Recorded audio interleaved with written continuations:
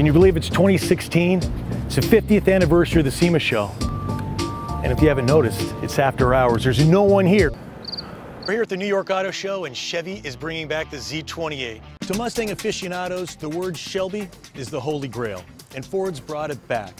And it's not even a Mustang anymore, it's the all-new GT350. And this thing, it's the real deal.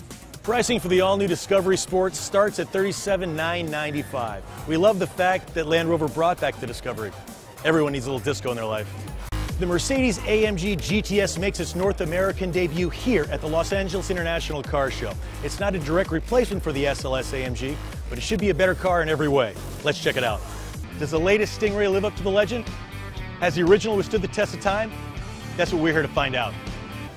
Since Chevy's only making 69 of these Copo Camaros, and you're probably not going to be lucky enough to get your hands on one, they're kind enough to offer a lot of these performance parts to you through their aftermarket and their GM Performance Parts catalog. So you can take your brand new Camaro and soup it up pretty much just like a Copo. It's pretty good stuff, and it's all from the aftermarket. I've got some bubbly for you. Hoping to recapture some of the same magic that made it stand out a decade ago, Chrysler is introducing its all-new 300 series here at the LA Auto Show. Let's see what's new. The new 2016 Honda Pilot SUV made its world debut here at the Chicago Auto Show.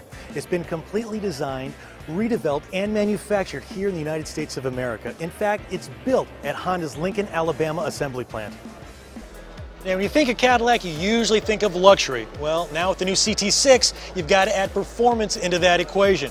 This is the heart of the beast. It's a twin turbocharged V6 producing 400 horsepower and 400 foot-pounds of torque. Well, I think I showed you some pretty cool stuff in the short time we've had at SEMA. You gotta love it. The place is unreal. But it's late and I got some dice to roll, so keep it tuned to Hot Rod Network. See you next time.